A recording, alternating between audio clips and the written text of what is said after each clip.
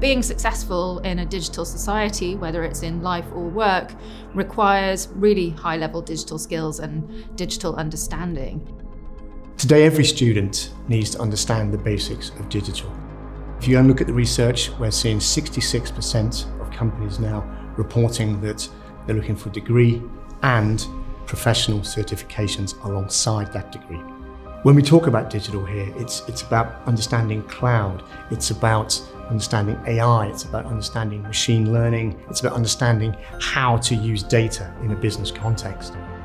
Technology is the future, and this is what employers are looking for: graduates with digital capabilities.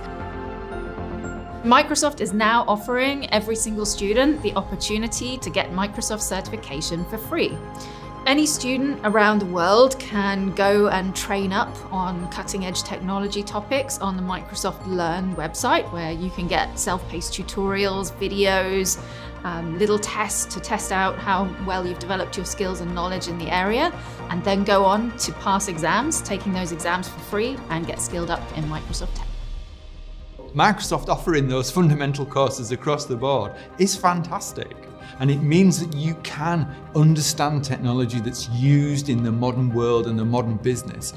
It's great to learn with Microsoft because they are the industry standard, and moving forward, this gives me the skills that I can use in any industry and any job. Having a Microsoft certification is always a matter of pride. It gives you a sense of achievement. When I applied for the internships, they specifically pointed out Microsoft AI 900 Fundamentals certification, and it finally bagged me that internship. I think it's a brilliant idea that now these Microsoft certifications will be open to all students anywhere in the world.